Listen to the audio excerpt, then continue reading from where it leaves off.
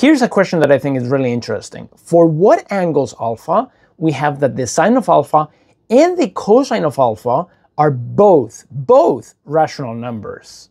Here's a different way of thinking about this question. For what pairs of rational numbers s and t is there an angle alpha such that the sine of alpha is s and the cosine of alpha is t, so that both the sine of alpha and the cosine of alpha are rational numbers? Here's a way of thinking about this problem. Suppose that sine of alpha is s and cosine of alpha is t, where s and t are rational numbers. Since we know that sine squared plus cosine squared is 1, we get that s squared plus t squared is 1. And if s and t are rational numbers, then there are integers a, b, c, and d, such that s is a divided by b and t is c divided by d.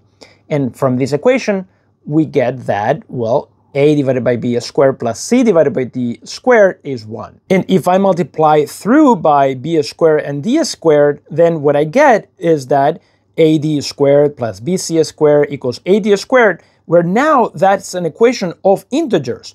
And therefore, AD, BC, and AD is a Pythagorean triple. Conversely, if ABC is a Pythagorean triple, then a squared plus b squared equals c squared.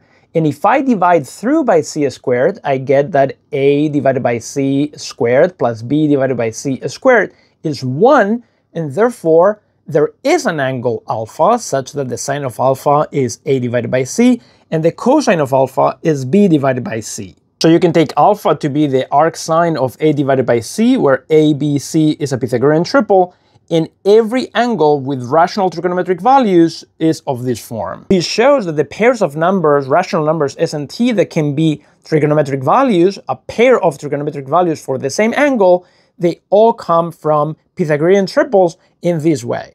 Moreover, Pythagorean triples can be parameterized with this formula for m and n integers, and if you divide through by m squared plus n squared, then you get a formula for the possible values of sine and cosine in terms of m and n, and if you divide farther by n squared, then you get a formula for the possible values of sine and cosine in terms of a parameter, a rational parameter t.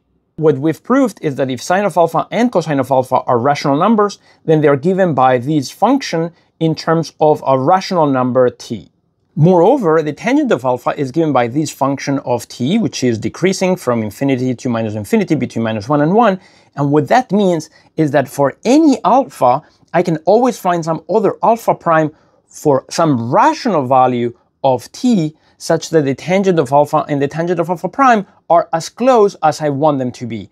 For that alpha prime and that value of t, the values of the sine of alpha prime and the cosine of alpha prime will be as close as I want them to be to the original values of sine and cosine, except that those will be rational values. For example, if I want to approximate the trigonometric values of pi over 6, then I can take the angle alpha prime that comes from the Pythagorean triple 120, 209, 241, and these sine and cosine are very close to the sine and cosine of 30 degrees.